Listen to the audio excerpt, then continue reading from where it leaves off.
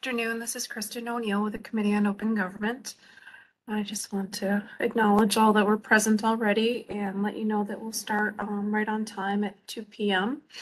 Hopefully we'll have a couple more people joining us. If you have questions as we go along, you're welcome to add them into the chat feature. If you ask a question that's already been addressed, I may skip over it during the end of the program, but I will be waiting until the end of the program to answer questions. Let's see, the recording of the program as well as the PowerPoint slides will be added to the Committee on Open Government's website. Hopefully they should be there by the end of the week. There is a version of the slides posted currently, but it's not the most up-to-date version. So I will get that posted as quickly as possible.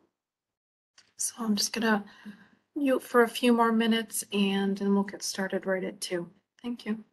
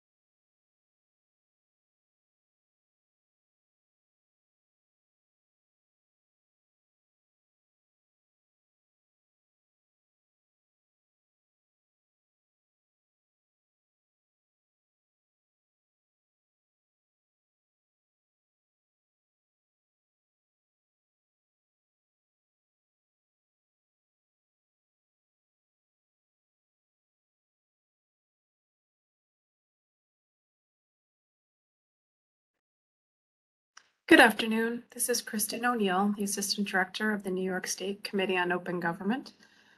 This afternoon, we are doing an information session on the New York State Open Meetings Law. We'll give an overview of the statute, but also focus a little bit on the recent updates, specifically regarding video conferencing. This, as I mentioned earlier to people that had logged on a little bit earlier, this program is being recorded and will be posted on our website. We have a link to training materials and recordings right from the home page of our website. So copies of the slides, updated version of the slides, I hope to have those also posted by the end of the week, in addition to the recording of today's program. So if you are looking to share this with people that may not have had the opportunity to log on this afternoon, you should be able to find it by the end of the week. On the screen now, you'll find my name and email address. If you have a question for me specifically, maybe regarding something I specifically said during the program, you're welcome to email me. Our phone number for the office is included. It's 518-474-2518, along with our website, www.opengovernment.ny.gov. When you call our office with questions about the Freedom of Information Law or the Open Meetings Law, you can speak with any attorney. It does not need to be me. Any of the attorneys in the office can assist you with your questions regarding the Freedom of Information Law or the Open Meetings Law. So feel free just to ask to speak with an attorney with one of your questions. Also, at the end of this program, I will include our general email address, which is coog, C-O-O-G, @dos.ny.gov, but it's on the last slide for people that didn't get a chance to write that down. In addition to being able to email me, emailing that general email box is a good way of getting a fast response from one of the attorneys in the office. So the New York State Open Meetings Law is codified in Public Officers Law, Article 7. We always have an up-to-date version of the statute right on our website. So if you're looking to see what the statute itself says, you can go right to our homepage. At the top of the screen, you'll see menu items for the Freedom of Information Law, menu items for the Open Meetings Law, and you can find a copy of the text of the Open Meetings Law. You'll find a link to it right from our homepage. So when the Open Meetings Law was passed in 1976, the declared legislative intent stated that it is essential that public business be performed in public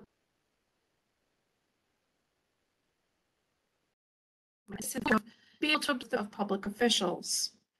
Citizens have the right to attend and listen to the deliberations and decisions that go into the making of public policy. As many of you that are on this program are aware, that for the past couple of years, there's been some changes, some temporary amendments to the Open Meetings Law regarding the use of video conferencing and with regard to the ability to hold fully remote meetings while there was the COVID public health emergency was in place. The statute that amended the Open Meetings Law to allow for fully remote meetings was linked to Executive Order 11, which declared the COVID state of emergency. And the statute, which was Chapter 1 of the laws of 2022, was set to expire when Executive Order 11 expired. That expired on September 12th, I believe. Sometimes I keep getting the date mixed up, but it was I believe it was September 12th. So starting in mid-September of 2022, the state as a whole no longer had the ability, a blanket ability, to hold fully remote meetings and to bar in-person public attendance at their meetings. In April of this year, Governor Hochul signed Chapter 56 of the laws of 2022, and this was part of the New York State budget for the 22-23 fiscal year. So included in the budget bill was an amendment to the open meetings law to make semi-permanent, meaning that it's in place now until July 1st, 2024, the expanded use of video conferencing by public bodies to conduct open meetings under extraordinary circumstances, regardless of a declaration of emergency. So as a threshold matter, it is our understanding that the new amendment to the law is not meant to change or curtail what has always been required of public bodies complying with the open meetings law. Public bodies may continue to operate now as they did before the onset of the pandemic in early 2020, when the in-person aspects of the open meetings law were first suspended. In other words, we believe that if a public body was permitted to do it before the pandemic, this law does not change that. As noted above, this law is intended to expand, in extraordinary circumstances only, the ability of a public body to meet using remote access technology. So I'll continue to refer to Chapter 56. Chapter 56 was the statute, that was the bill that was the legislation, excuse me, that amended the open meetings law to add Section 103-A. So Chapter 56 added new language to the open meetings law, and that new language is located primarily in Section 103-A of the open meetings law. So now, with the addition of Chapter 56, there are two ways to use video conferencing technology to conduct an open meeting. One is where you're connecting multiple physical locations that are open to in-person public attendance. And this is the provision that has existed for quite some time, since prior to the start of the pandemic. You could have, for example, the New York State Committee on Open Government would have meeting locations in Albany and Buffalo and New York City. Our members were invited to attend at the location that was closest to them, and all three of those locations would be open to the public, would be included in the meeting notice, and they would be connected through the use of video conferencing. That has always been allowed and continues to be allowed. The second method is the method that is added by the new legislation. And that is where a public body can allow a member of a public body to participate from a private location, a location that is not open to the public, through video conferencing under extraordinary circumstances. If a public body is using the first type of video conferencing, that is, you're connecting multiple physical locations that are open to the public, the new Section 103A of the Open Meetings Law does not apply.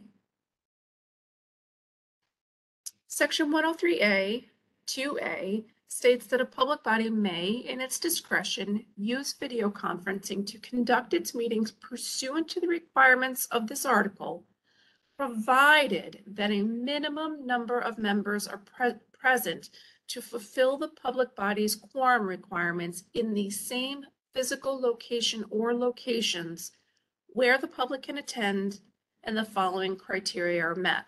So this is important because you have to have a quorum of your public body present in at least in one or more open locations that are open to the public, that are included in the meeting notice, and where the public are allowed to attend. If you don't have a quorum present at open locations, a public body is not going to be permitted to take action and to meet. The governing board of a county, city, town, or village must adopt a local law, and all other public bodies must adopt a resolution. The Senate and assemblies must adopt a joint resolution following a public hearing authorizing the use of this extraordinary circumstances video conferencing. The governing board can adopt a local law for just itself, or, excuse me, it can adopt it for itself and all of its committees and subcommittees that it houses. Like, for example, use the example of a county legislature. In our view, a county legislature could pass a local law that covers all of the public bodies that are housed by the county. And by that, I don't mean like physical locations within the county. I don't mean that a county can pass a local law that will govern meetings that take place in the cities, towns, and villages that are within the county. What I mean is that the county legislature could pass a local law that applies to the county legislature, the county board of health, the county ethics board, the county, for example, anything where it's county officials, county employees serving on the public body. And the alternative, a public body, a governing body, can specify that each committee or subcommittee can make its own determinations. The third option here, this Roman numeral 3, applies to a very specific type of entity called community boards that are located in New York City. And it states, the law states that each community board located in New York City shall make its own determination as to whether it will adopt the use of extraordinary circumstances video conferencing. Chapter 56 states that the public body must establish written procedures governing member and public attendance consistent with this section, and that those written procedures shall be conspicuously posted on the public website of the public body. If you're looking for any sort of guidance on this issue, the Committee on Open Government has a model resolution and model policies that are available from our homepage. Members of the public body must be physically present at any such meeting unless the member is unable to be physically present due to extraordinary circumstances as set forth in the resolution and written procedures adopted pursuant to the Open Meetings Law. Those extraordinary circumstances can include disability, illness, caregiving responsibilities, or any other significant or unexpected factor or event which precludes the member's physical attendance at such meeting. So in other words, each public body can make a decision as to what they believe constitutes an extraordinary circumstance. Except in the case of executive sessions, the public body shall ensure that members of the public body can be heard, seen, and identified while the meeting is being conducted, including but not limited to any motions, proposals, resolutions, and any matter formally discussed or voted upon. So this is new language, obviously, that relates to the use of extraordinary circumstances, but it also is interesting because I think it applies a little bit more broadly than that, because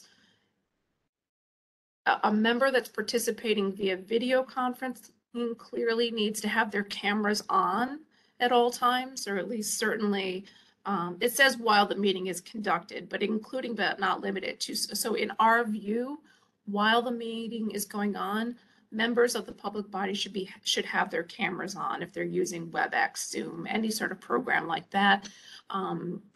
While the previous iterations of the remote meeting authorization were in effect, teleconferencing was sufficient. That is no longer sufficient. Cameras need to be on. People need to be participating with both video and audio feeds. So the members must be heard, seen, and identified. So another addition there is that when a member signs on to the video conference, for example, they should be entering their names, their first and last names, for example, when they log on to the program. Also, another option is to have name placards. So the members that might be at a physical location should have name placards so that they can be identified. The new language of the law states that the minutes of the meeting involving extraordinary circumstances video conferencing shall include which, if any, members participated remotely and should be available to the public pursuant to the current requirements of the open meetings law. If extraordinary circumstances video conferencing is used to conduct a meeting, the public notice for the meeting shall inform the public that video conferencing will be used where the public can view and or participate in such meeting, where required documents and records will be posted or available, and identify the physical location for the meeting where the public can attend.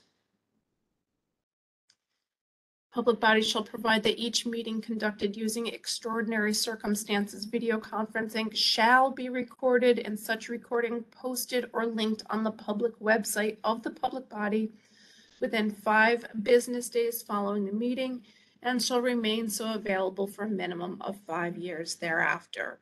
Recording shall be transcribed upon request. It's a little different from the previous iterations where it said where the law or executive order required that meetings be later transcribed if they are being held remotely.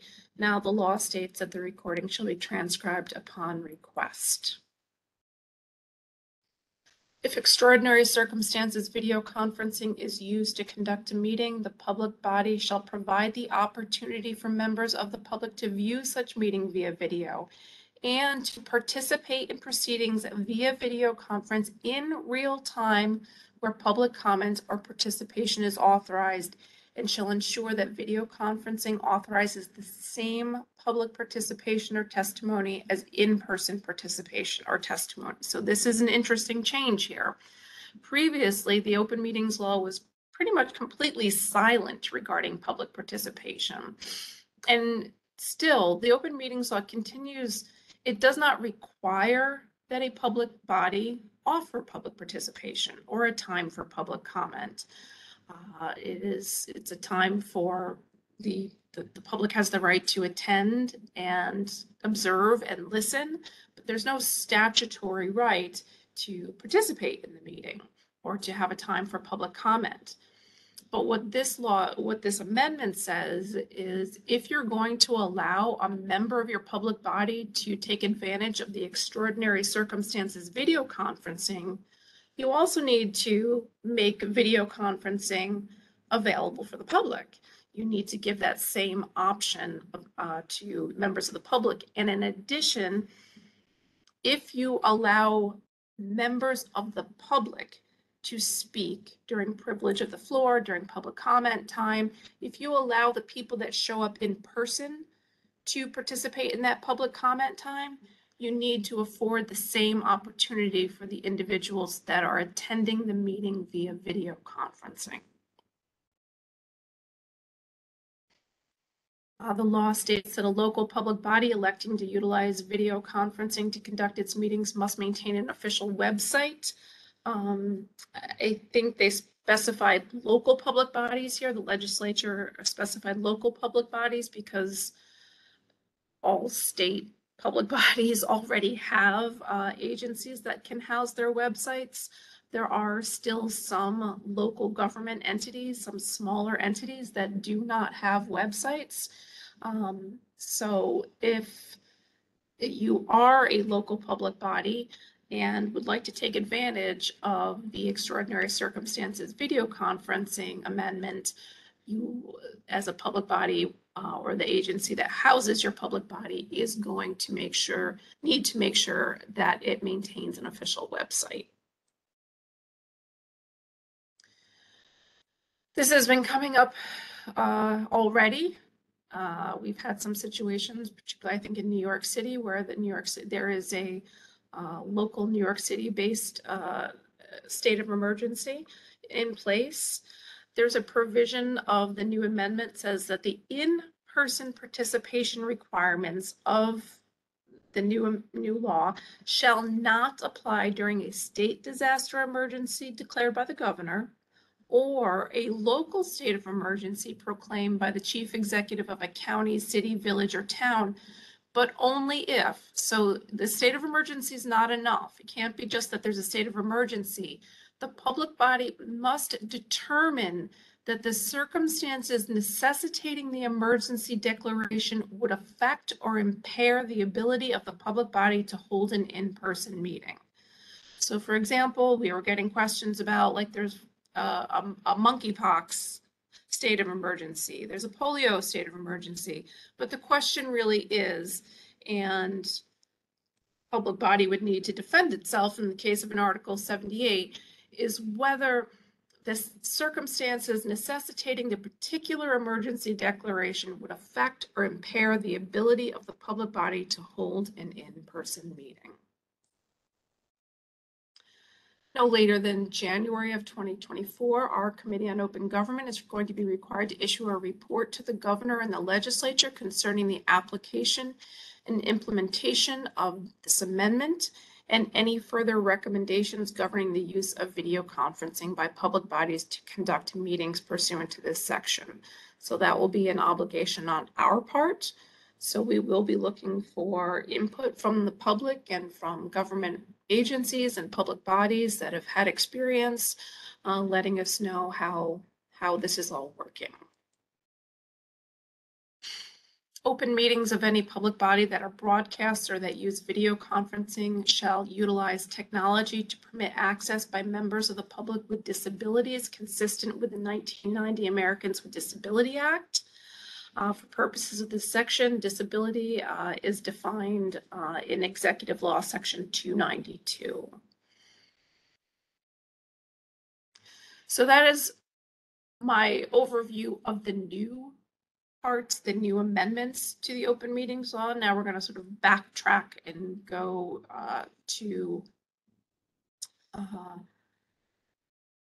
back to an overview of the open meetings law generally.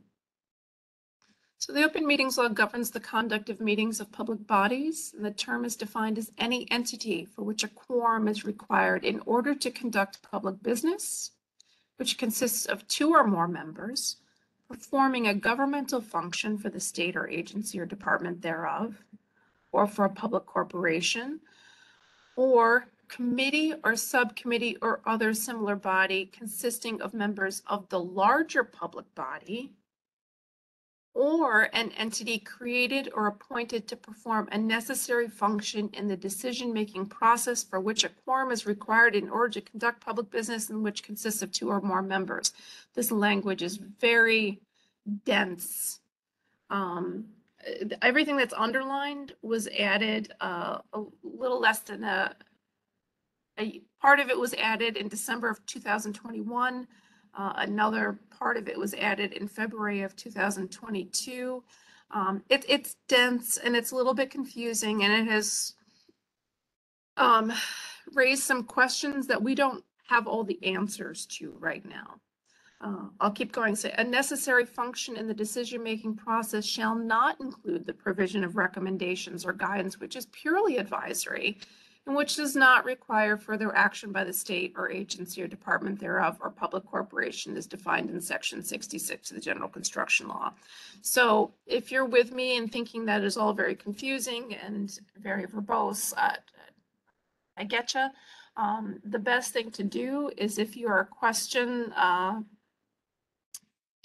have questions regarding whether any particular entity is in fact a public body that is subject to the open meetings law, that's what we're here for. We're here for you to reach out and ask those questions. These are some of the things that we look to, of course, the simpler questions that we ask. Not that it's ever 100% simple, but have 2 or more people been given the authority to act collectively? Is a quorum necessary to conduct business? Is it a committee made up solely or primarily of members of the larger public body? Does the committee serve a state statutory function? Or is the entity purely advisory in nature with no statutory duties or final decision-making authority? These are the questions that we ask ourselves to try to figure out whether an entity is in fact a public body or not. Notice somebody just asked the question in comments. Sometimes things pop up and my corner of my eye catches them about how to determine what a quorum is. Well, so that's where we are right now. General construction law defines the term quorum, And it states that whenever 3 or more public officers are given any power or authority, or 3 or more persons are charged with any public duty to be performed or exercised by them jointly or as a board or similar body, a majority of the whole number of such persons or officers gathered together in the presence of each other or through the use of video conferencing shall constitute a quorum, and not less than a majority of the whole number may perform and exercise such power, authority, or duty. For the purpose of this provision, the words whole number shall be construed to mean the total number which the body would have were there no vacancies and were none of the persons or officers disqualified from acting. So let's use a real life example. We have an 11-member committee on open government. A majority of the whole number that should be appointed to the Committee on Open Government is 6. So in order for the Committee on Open Government to meet and to take any action, you would need 6 members present, and you would need the approval of 6 members in order to pass any action. Right now, we're missing a couple of people. We have two of the spots on the Committee on Open Government are not filled. There are vacancies on the Committee on Open Government. So right now we only have 9 members. It doesn't matter. A quorum of the Committee on Open Government is always going to be 6, regardless of the number of people that are currently serving on the committee. So members who are participating from a physical location that has been properly noticed and is open to in-person public attendance do count towards a quorum and may fully participate and vote.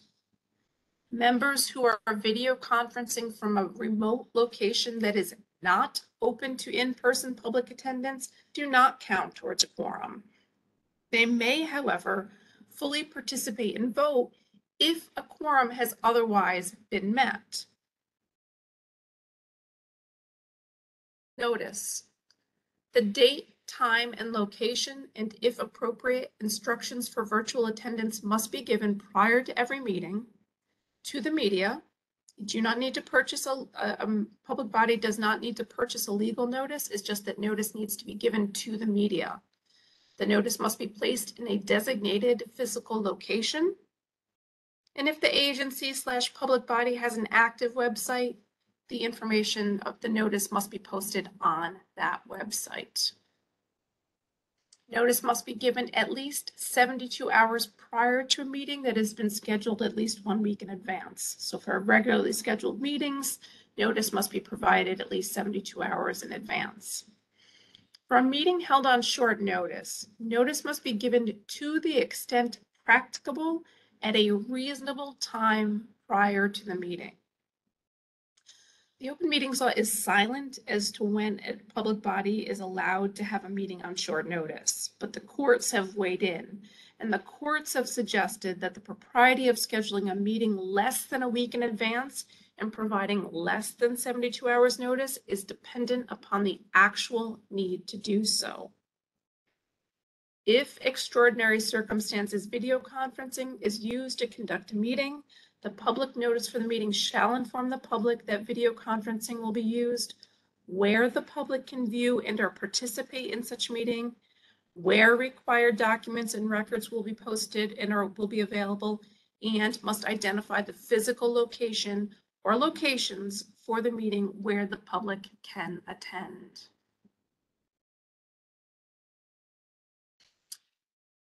On October 19th of 2021, so almost a year ago, Governor Hochul signed into law Chapter 481 of the laws of 2021. This law amended Section 103 of the Open Meetings Law. So this recent amendment, this recent Chapter 481, was simply an amendment to an existing requirement. My experience after this law was passed was that many public bodies were not aware that there was an existing requirement relating to records scheduled to be discussed during an open meeting. all of a sudden we were getting a million inquiries, hyperbole there, of course, but we were getting inquiries left, right, and center about what constitutes a record scheduled to be discussed, and what do we need to do? Do we have to have a website? A million questions about this, as if this obligation had never existed before. But really, all Chapter 481 of the laws of 2021 did was add a 24-hour time limit. So now it states that the records that are scheduled to be discussed at a meeting must be made available to the extent practicable upon request and posted online at least 24 hours before the meeting. So the obligation to make records available to the public upon request prior to or at the meeting, and to post the records on the agency or public body website prior to the meeting, has been in effect since February of 2012. This amendment simply places a 24-hour minimum time frame for making those records available. So here, when we're talking about records scheduled to be discussed, we're talking about proposed resolutions, laws, rules, regulations, policies, or any amendments to any of those types of items. In addition, it's records or portions of records that would be public under the Freedom of Information Law. And it's so the records that are scheduled to be discussed by the public body. They must be made available upon request at least 24 hours prior to the meeting, and available online at least 24 hours prior to the meeting if the agency maintains a regularly and routinely updated website and utilizes a high-speed internet connection. Minutes. Minutes of an open meeting must include a record or summary of all motions, proposals, resolutions, or any other matter formally voted upon, and the votes thereon. If extraordinary circumstances, video conferencing is used, the minutes must include which, if any, members participated remotely. A public body is only required to prepare minutes of an executive session if action is taken in executive session. So if a public body enters into executive session but only discusses but does not vote, no separate minutes of the executive session must be prepared. However, if a public body discusses and votes, the public body is going to be required to prepare minutes of that executive session. And those minutes must be available within 2 weeks of an open session and 1 week for an executive session. And it does not matter whether the minutes are unapproved or in draft form. Once they've been prepared, they must be made available upon request. On November 8th of 2021, Governor Hochul signed into law Chapter 587 of the laws of 21, which amended the open meetings law to require agencies that maintain a website and use a high-speed internet connection to post meeting minutes on its website within 2 weeks of the date of the meeting or 1 week of the executive session. The law further states that for purposes of this subdivision, and that's important, I'm pointing out that I underlined for purposes of this subdivision. For purposes of the subdivision, unabridged video recordings or unabridged audio recordings or unabridged written transcripts may be deemed to be meeting minutes. The reason why I say that's important is because this provision does not relieve a public body of the obligation to prepare meeting minutes. All it's saying is that instead of posting meeting minutes within 2 weeks of the meeting, you can instead, as a public body, post an unabridged video or audio recording or an unabridged transcript instead of posting the meeting minutes. But you still, as a public body, need to prepare the meeting minutes. This does not relieve you of that obligation. Recording. Any meeting of a public body that is open to the public shall be open to being photographed, broadcast, webcast, or otherwise recorded and or transmitted by audio or video means.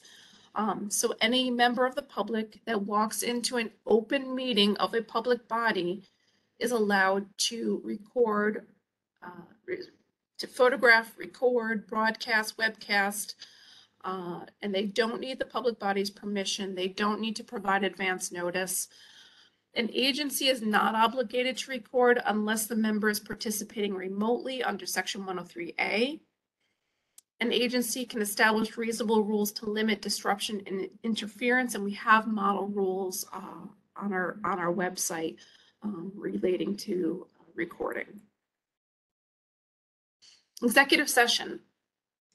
Executive session is defined in section 1023 of the Open Meetings Law as a portion of an open meeting that is not open to the public. So it's important to note that this is a portion of an open meeting, and it is not prior to or separate from an open meeting. A public body cannot have a standalone executive session without being held within the context of an open meeting. A motion to enter into executive session must be made and voted upon during an open meeting. And the motion must be specific enough to reflect to your fellow board members and to the public that you are entering into executive session for a proper purpose. It does not need to be so specific that it defeats the purpose of the executive session, but it should be detailed enough so that the public knows that you're going in for a proper purpose. So the motion must be made and the vote on the motion must be held during an open meeting. So you'll see up here we have, these are the reasons that a public body can go into executive session. I'm not going to discuss all of them in detail, but I'll discuss some of the more common ones for people that may not be looking at the PowerPoint that are just listening. Just know that this information is available on our slides that are available on the website. So the concept really is similar to how under the Freedom of Information Law, there's a presumption of access where all records are public unless you can assert one of the permissible statutory grounds for denial where harm would be caused by disclosure. Same is sort of true of the Open Meetings Law. There's a presumption that all discussions of a public body should be held in an open setting unless the members of the public body can assert a reason for entering into executive session, can take one of the reasons that are established by the statute to sort of defend why they need to have this conversation behind closed doors, that some type of harm would be caused. The first thing I always like to tell public bodies when we're doing trainings is please don't ever use the word personnel when making a motion to enter into executive session. Do not say, I move to enter into executive session to discuss personnel matters. It's just the word personnel does not appear in the Open Meetings Law.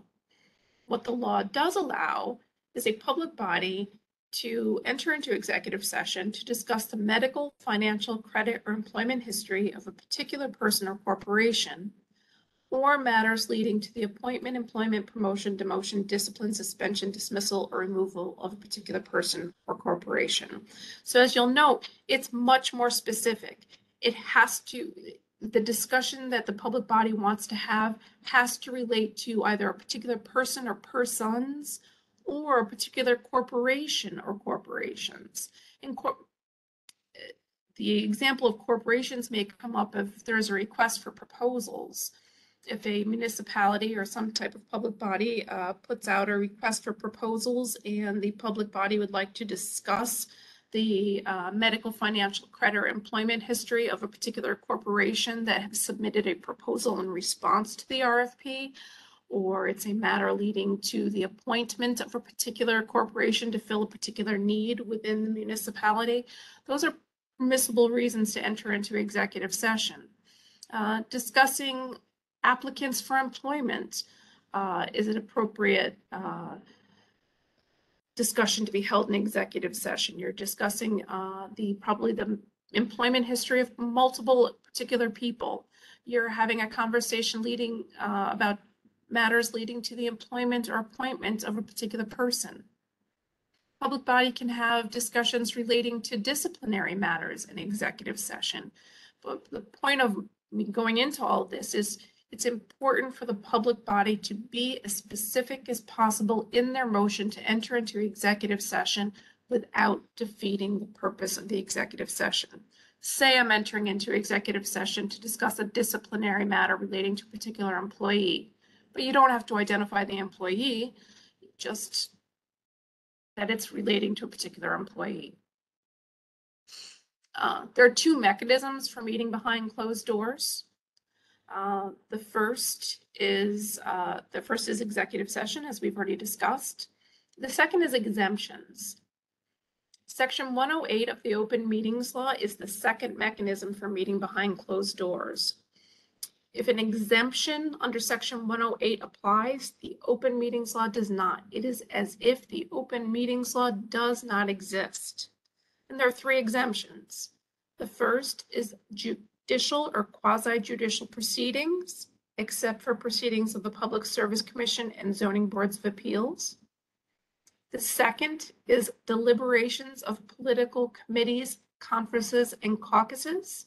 So if you have a 5-member town board with 5 Republicans and 2 Democrats, those, even though they constitute a quorum, those 5 Republicans can meet behind closed doors. Those meetings are exempt from the Open Meetings Law. They just can't vote. They can talk about whatever they want, but they can't vote. The third exemption is any matter made confidential by federal or state law. For example, discussions relating to students that are made confidential by FERPA, or meeting with an agency attorney that is covered by the attorney-client privilege. Very frequently, let me back up a little. I just want to show you.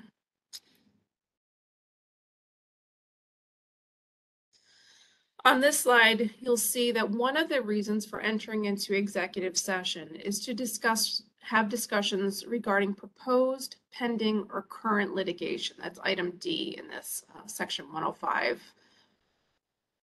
It's discussions regarding proposed, pending, or current litigation.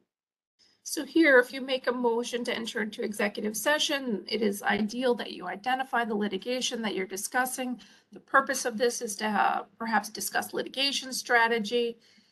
Maybe you're going to discuss whether you want a public body wants to settle a particular case or continue to pursue the case in court. Those are the types of things that you may discuss in executive session, where some type of harm would be caused to the agency or public body if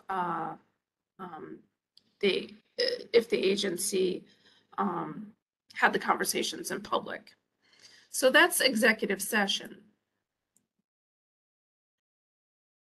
The exemption that I'm talking about here, where you can have a conversation that is made confidential by state law behind closed doors, is a conversation where the agency or public body's attorney is playing an active role in providing legal advice. It does not have to relate to litigation, but it does have to involve the attorney playing an active role.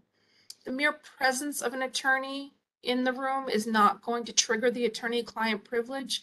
It has to be where the public body is requesting legal advice and the attorney is providing legal advice.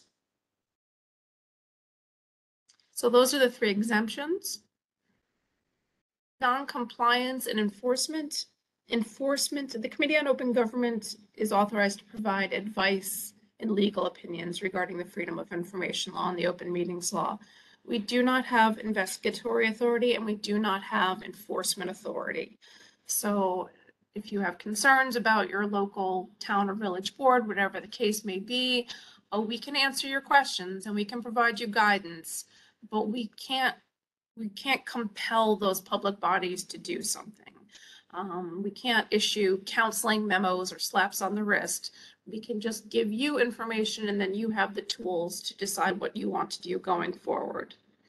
Enforcement of the Open Meetings Law is through the initiation of a Civil Practice Law and Rules Article 78 proceeding. The court has the authority to award to the petitioner costs and attorney's fees if they prevail. An action can be invalidated by the courts if the judge believes that the violation of the Open Meetings Law was significant enough. It's going to, and action is likely going to be invalidated if it was taken at meetings held in substantial non-compliance with the Open Meetings Law or resulted from deliberations that occurred from substantial non-compliance with the Open Meetings Law.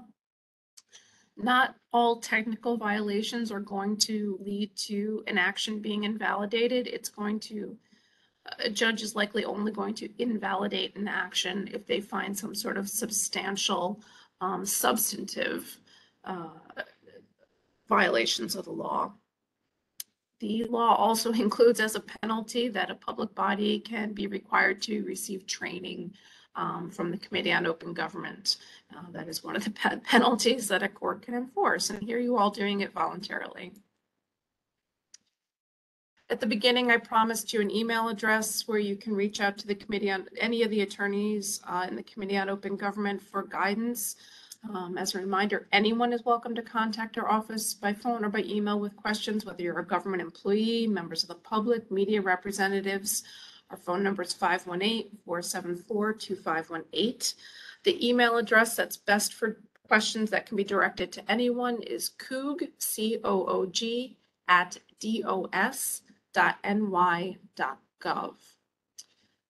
So now I'm going to stop sharing my PowerPoint and I'm going to pull up the chat function to see if people have questions in the chat function that I can try to assist with.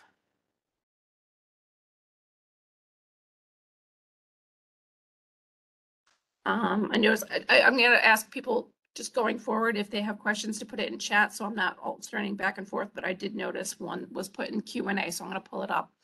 The question is, would adopting the model resolution at an open meeting constitute a public hearing? Or is there an additional requirement to meet the after a public hearing? A public hearing generally involves the opportunity for the public to comment on something. I guess that's all that's all I have to offer on that. If it's a municipality, you need to follow the rules regarding passage of a local law. But if you are anything other than a local government body, like a county, a city, a town, village, if you're a school board or if you're fire district, library board of trustees, you just going to want to consult with your own legal counsel to determine what, if any, legal obligations you have regarding a hearing. But the essence is that a public hearing is the opportunity for the public to speak. All right. Back to. Someone asked about what proportion of members must be present to be considered achieving quorum. We already discussed that. The next is, where does section 103A state that its application is limited to extraordinary circumstances video conferencing?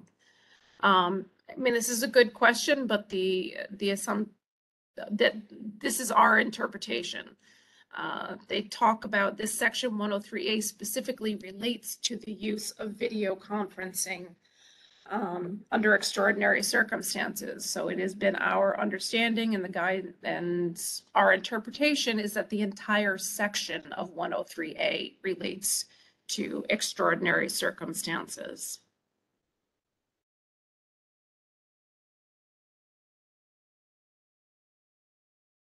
It's a very long comment, but sorry.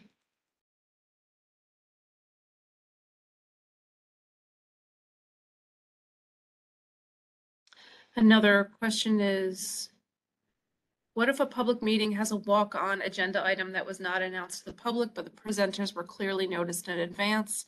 Public has no way to request the documents in advance or during the meeting, and the agenda and records have never been updated to show that the walk-on took place, not 24 hours. I mean, this is a very factually specific. Of course, I have no way of knowing what any particular public body did or did not know, but it's to the extent practicable. If they had the ability, if the public body had the ability to make a record available that they knew that they were planning to discuss, that's what they should do. So I don't know how to, I don't know how to be more specific than that, because really it's a very factually specific question. If they are not complying with the requirement of making records that they scheduled to discuss available prior to the meeting, then enforcement is through an Article 78 proceeding. Let's see.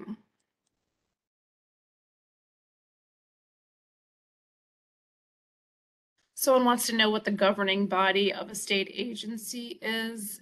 I think it's probably, with a state agency, it's the head. I have to go back to what slide 9 was. Hold on a second. I'm not sure what slide 9 was.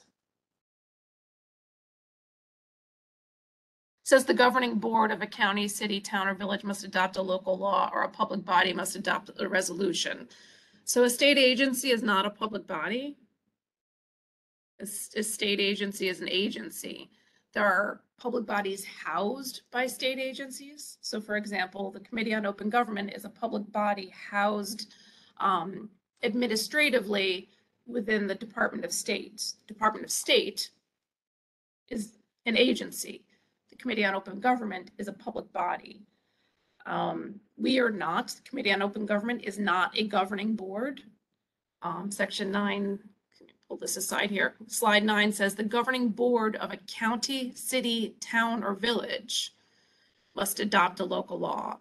And then it says, or a public body must adopt a resolution. So all public bodies that are not governing boards of counties, cities, towns, or villages must adopt resolutions, whereas governing boards of counties, cities, towns, or villages have to adopt a local law.